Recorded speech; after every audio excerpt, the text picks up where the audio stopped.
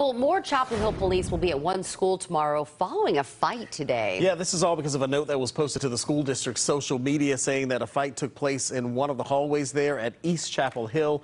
That post does not give many details, but it does say that the students involved in the fight will not be in class tomorrow. Chapel Hill police did confirm to us that a 20-year-old was arrested and charged with trespassing and assaulting an officer in connection to that fight. We're told that the officer involved was not taken to the hospital. We are working